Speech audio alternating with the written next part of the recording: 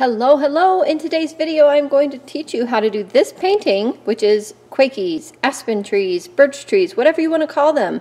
I know this one's not finished yet, but I have about 10,000 things to tell you about how to do this painting, and it is so much fun, so stay tuned. Okay, for this painting, first things first, I saw this thumbnail on a video on YouTube. Actually, I just realized I never actually watched that video, so let me go watch that video real quick before we continue.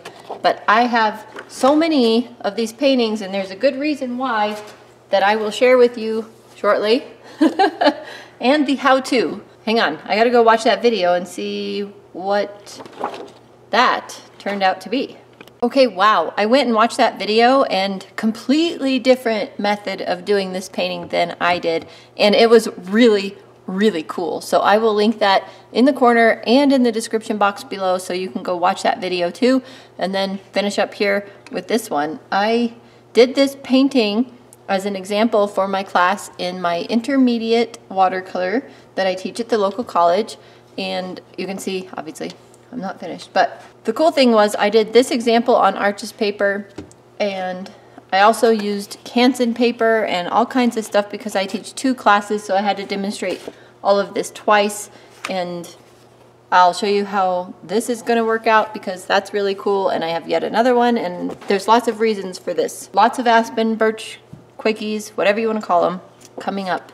One other really cool thing is 1 week after I did this with my class, Karen Rice on her YouTube channel released a video on how to paint birch trees. In fact, I haven't watched that one yet either, and I probably need to go do that. I kind of like to just see a picture and be inspired by it, which is what I did by the thumbnail of that first video I talked about, and paint it my way and then go watch the videos because we have such different methods and it's really cool. One thing that was similar between the first video and what I did was the use of salt, and I think you can see that here, that we have some pretty cool effects with salt. And as long as your paint layer is pretty thick, the salt will come through as having color behind it. If your paint layer is pretty thin, it will pull the paint up and make white behind it, which I did see with a lot of my students' paintings. Well, not a lot of them, a few of my students' paintings pulled the paint up and just left white behind, which kind of looked more like snowflakes. So it was a little,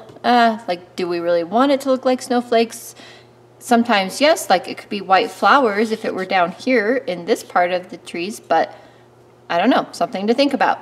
So one drastic difference, well, all of the differences were drastic between the guy who actually did this painting in this thumbnail that inspired me and my painting, was he used masking fluid for these trunks entirely, just masking fluid the whole time.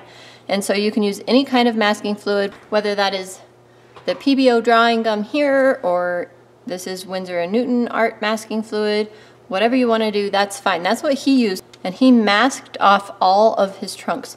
And that takes a lot of time. So does the method that I chose to use, which is by using your masking tape. And I'm going to show you some clips of that right now. But while I am showing you clips of that on like one side of the video here, I'm going to talk about the other side here, because I do have one of these that is not quite finished with masking tape. And you can see when you put a full strip of masking tape down, you get this very straight edge along the side, okay? And I'll talk about this colorful masking tape here in a minute. But anyway, you cannot have a straight edge because trees are definitely not as straight as the edge of a piece of masking tape or painter's tape or artist tape or whatever you want to call it. So when you do this, you'll see me in the video over here definitely ripping it. And then on these edges here, you put the ripped side out. And you can see I did that right here on this one where it's overlapped. You see that? Okay, so it's overlapping that to get a not straight edge. There's no better way to put that.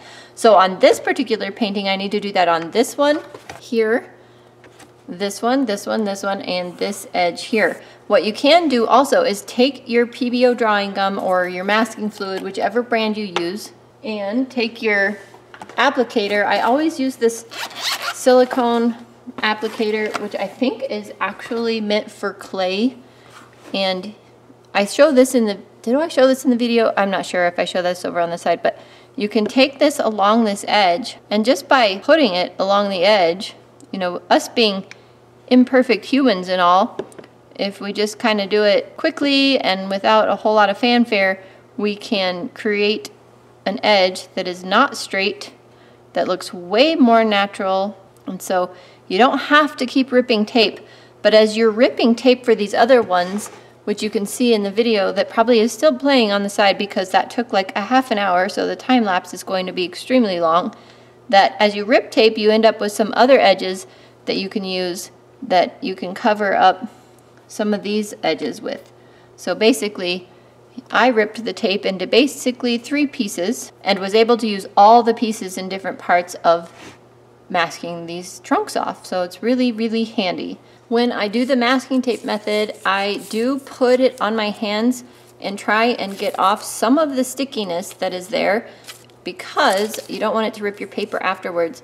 Now, even with taking some of the sticky off, depending on which paper you're using, it may still try to rip when you take it off. So using some heat when you take it off is handy, and I'll get to that later too. But anyway, I basically kind of think of my tape as in thirds and just rip along, trying to keep a relatively straight width, because you can adjust the width as you place it on your paper.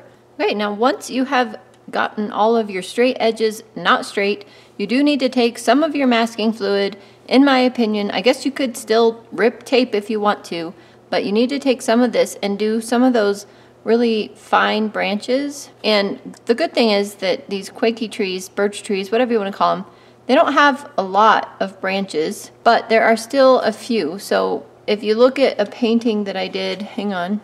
So this one had several branches and other smaller trees masked off. And where's the one that didn't? Over here. This one didn't. And granted, I still have the tape on this one, but the one with a few of the branches masked off looks way better, way more realistic than the one without. So you definitely want to grab a few of those, and even just some random small little branch trees here would help. So you'll go through and mask off some of those, and this is where getting a reference photo is probably pretty darn helpful, because you don't want to overdo it and you don't want to underdo it.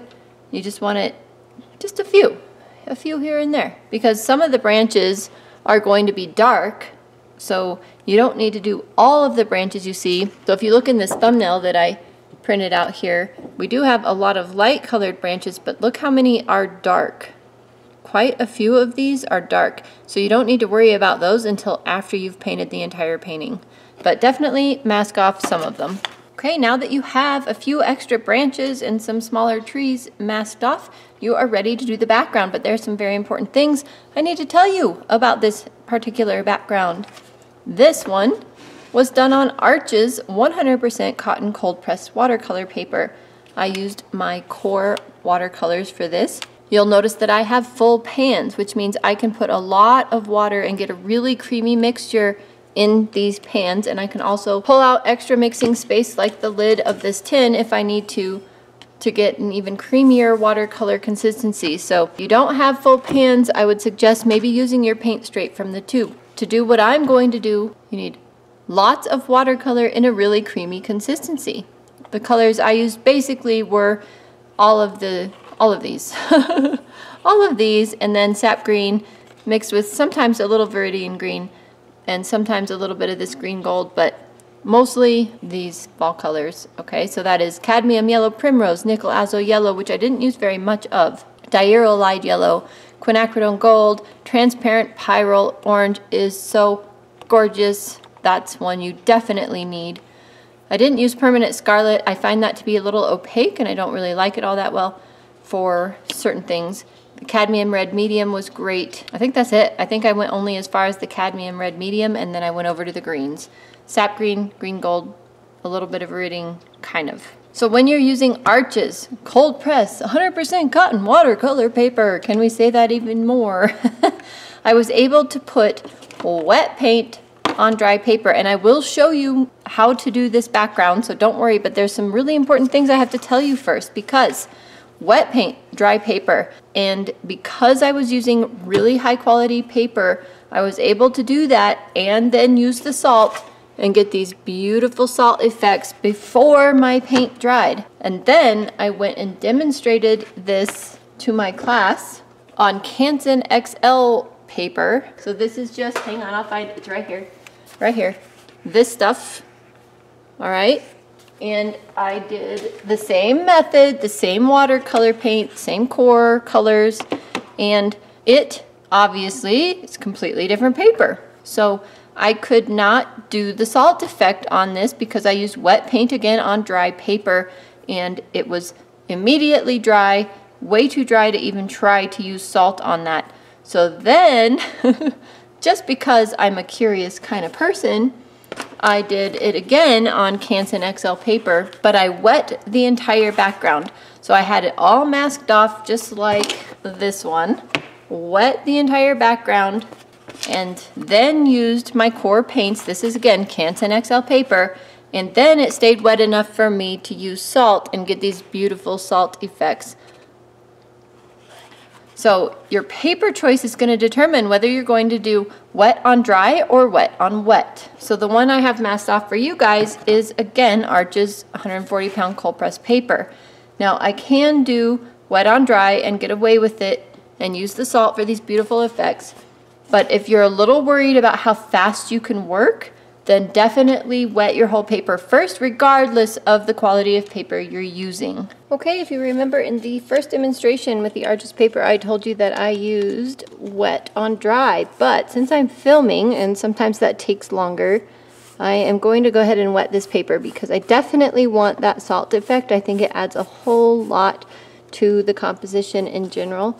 So I'm just taking my hockey brush, no idea where or when I got it, but I got it, and I'll tell you about that piece anyway. It has paint on it, it's bleeding into the background. I don't care because it's the same colors as I've used in all of these. Now this is a cardboard backing, so you shouldn't get water on the outside. It doesn't work very well, but all my other backings are a little busy. I did put water in these to kind of pre-wet them, make them even juicier. I am getting pretty low on this cadmium yellow primrose. I'm going to have to replace that at some point. But again, these are my core paints, and you just want a lot of pigment. Because I pre-wet this, it's going to dry, of course, even lighter. Grab even more water. And you can mix all the colors that I'm using here together, so you don't even have to worry about one bleeding into the other and creating mud. So the next one I'm going to use, where's my little cheater sheet here?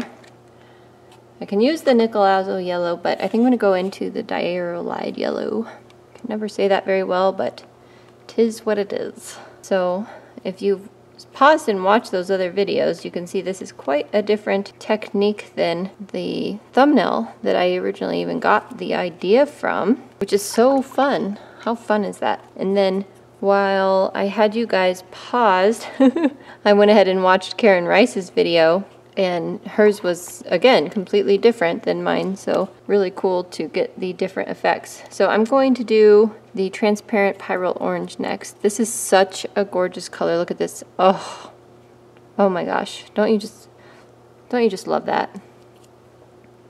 It's amazing. Everyone should have this color on their palette.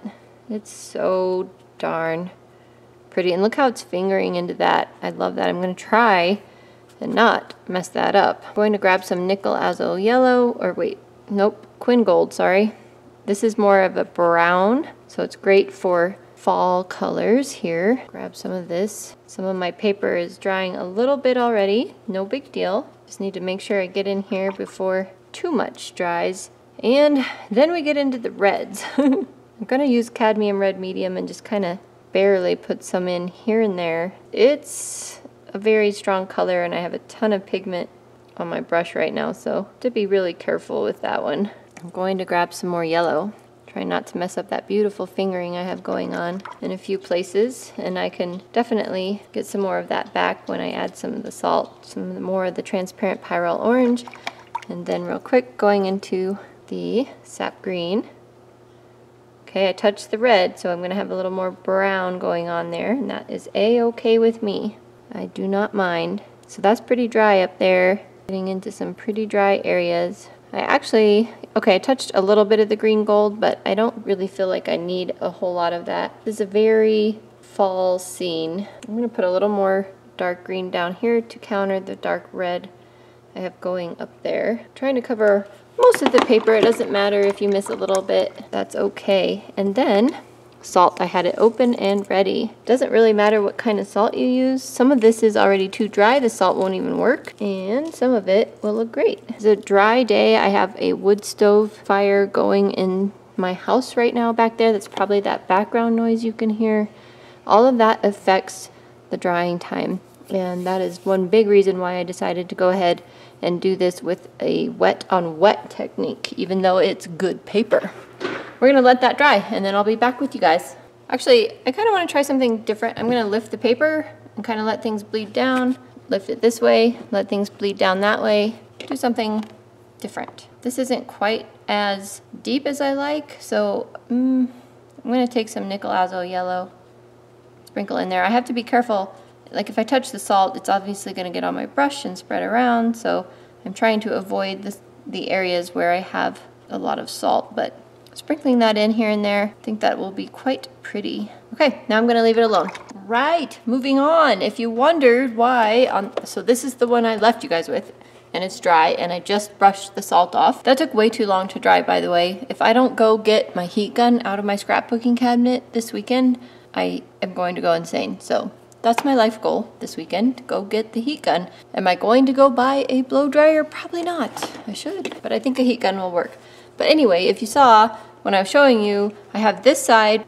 This tape already has color on it, and you may wonder what the heck was going on with that. Well, I'm gonna show you. So as you take the tape off of this side, and you have a complete trunk of a tree here, it's really cool because it all stays together if you're careful. Okay, so the whole trunk can peel off in one piece, and then you grab a brand new piece of watercolor paper and you stick it on there in a different place so that you have a slightly different composition. Sleeve, push down, that's very important. And you'll end up pulling all of this tape off, and you can end up with a brand new painting that is fully masked off, trees ready to go, and you can do completely different background. So on this one, this is on an Arches 8x10 block, I think. And I want to do a darker colored background. One of my students did that and it was gorgeous. So I'm going to try that with this one. So I have 5 of these aspen tree paintings between all of these. So this one, I am not going to actually save the tape for. I probably could, should, whatever. I could sell it on Etsy. I have no idea how to sell things. But anyway, I probably could, and it does seem like a waste to not use this tape. Oh gosh, maybe I will. I don't know. But that's how you can have multiple paintings of this with the same amount of work. It's so nice. It's so easy. So yes, pull all of your tape off. You'll also want to pull your masking fluid off, and that's really cool because it leaves these beautiful white areas, just some rolled up tape that I always leave over on the side of my desk. And it does work better to take this masking tape, or the masking fluid off once your tape is removed, because it does kind of stick to the sides of the tape. But I just wanted to show you what an example of this will look like when you have removed the masking fluid. It's so cool. So definitely do the masking fluid and the tape. So I will get all the rest of this off and show you the results in a second. Okay, here is what the one that I've been doing with you guys looks like, but cheating for a second and pulling out the one I started in class, I wanted to show you the trunks because you need to decide which direction the light is coming from. In this particular painting, the light will be coming from the right side, and so we need to definitely shadow the left side. Plus we need to have a light, midtone, and dark value so that we show roundness. Now if the light were coming from the front of this, I would have dark on both sides and the light strip would be down the middle. So I may try something slightly different on the one that I'm doing with you guys, but the concept is the same. Decide where the light is coming from and then make dark shadows. And then birch trees, Quakies. Okay, so where I grew up, we just called them Aspens or Quakies, whether that's right, wrong, or whatever. They have these little dark spots, knots, I guess, if you will. So you need to make sure you get those in without them looking like Dalmatians. And I only laugh because one of my students and I, she ended up with some trees that were very spotted, and we got a kind of a kick out of it. But anyway, you need to keep these more organic looking, and I think that looking up some references for these trees is probably the best bet when you're doing these darker spots. Anyway, let's go ahead and do that. And I just used dark colors on my palette, but I did in this one put in a lot of purple / blue, and then there are some darker colors here, so just whatever leftovers I have is great.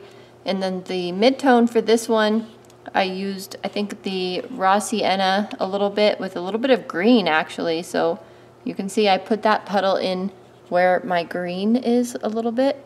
And so you just got to decide what you're going to do.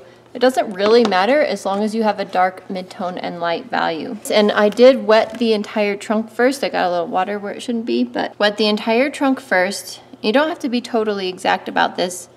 And I'm using the dirty water from doing the background, so it's just slightly tinted orange. So no big deal. Go ahead and wet the entire trunk. I like to do that because it gives a soft bleed when you do your values. On this particular one, since I'm already doing this one with the light coming from the right, I think I maybe we'll do the light coming from the front, because I think it would be kind of fun to try and have dark on each side of this tree. I'm just going to mix these dark colors on my palette, which I do really enjoy, whatever they are. And it's probably not dark enough. I tend to go too light at first. Just bring down that side. Yep, that's way too light. Bring down this side. I want to do that without outlining it. So then I'm going to mix more of this random dark stuff on my palette. Get some really cool colors going. Love that, whatever that is. That actually has a little bit of red in it, which is kind of neat. Get some more of that. Make it slightly darker on one side just to indicate that maybe the light is slightly bent from one side to the other. Get even more dry pigment over here on the palette and go in even darker. And this one doesn't have a lot of purple in it. I just washed my brush and I'm dipping into a little bit more of the purple on my palette. A little bit more of that. Maybe some of this color. Kind of start to get that in there, and then rinse my brush and get a soft blend for maybe a mid-tone. Definitely need to go darker. I'm trying to decide. I think maybe my, what is that? I think it's sepia. Neutral tint. My neutral tint might be a good option to go a little darker. Need more water to activate that. Neutral tint with a little, whoa! That dioxazine purple, like, whew, that activated. Okay, well, cool. We will grab some more neutral tint to neutralize that. But I think coming in with that even more so. Oh yeah, that's so pretty.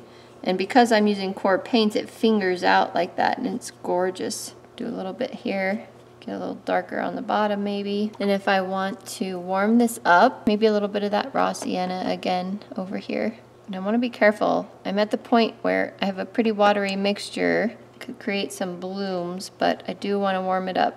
So I'm just dabbing that in. Do love that. I think that worked really well. And then you'll want to grab your really dark color and do the dots. Now this is now pretty wet from that raw sienna mixture I put on there. So I have to decide if I'm okay with that or what. Payne's Gray is a good choice for really dark ones here. I put a little Payne's Gray on my palette. I'm just mixing that in. My brush is kind of big for this. I should probably get a smaller brush. I'm actually going to grab some of the raw umber to mix in with it and then do a couple of those knots. Now since this is wet, it's really going to blend in, and that's okay. Some of these knots are on the edges, so don't forget about that. I'm going to grab even darker pigment. I have a hair on that that actually worked perfectly to pull it across and do one of those little birch tree lines. You want to make these, yeah, very spontaneous, not obvious, not symmetrical, not spotted, nothing like that. And like where this branch comes in, I haven't painted that branch yet, but sometimes there's darkness on these birch trees around where that branch would come in. So it's good to think about those things. I would just continue that for every single trunk. I know this is a long tutorial, but you just keep going, and then when it's all painted, you will pull in some dark branches in the background. We're going to grab some of this neutral tint color. Mix it in our Payne's Gray puddle, basically, and pull in some of that purple, why not? You do have some dark branches back there that attach to some of your bushes or things like that, so you want to make sure that you're including those.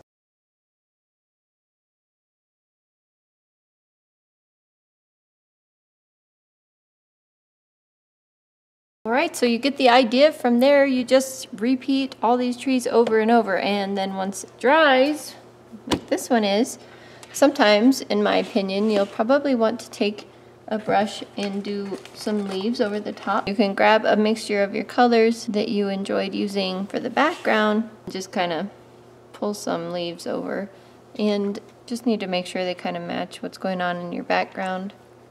So I may do some more bright yellow, like here, branches here that maybe some leaves would be attached to, some branches here perhaps, and just kind of bring those in, make them look correct. And that would be your very last step. So down here we have some darker ones again, some of these, maybe there's some leaves on, and if you think that it looks strange or whatever, you can take your darker branch color and kind of put in one of those darker branches. On this particular painting, I don't have the darker branches painted in, so having that come in here would be a good addition to making some of this look more natural. And I will just keep going on all of that and paint these to completion. I will not paint them to completion on this video, or you wouldn't have a video today, because I'm out of time. But that's how it'll go, and it'll look so pretty when you're done. Actually, before I do let you go, I want to do the background on this one in that darker tone that I told you about.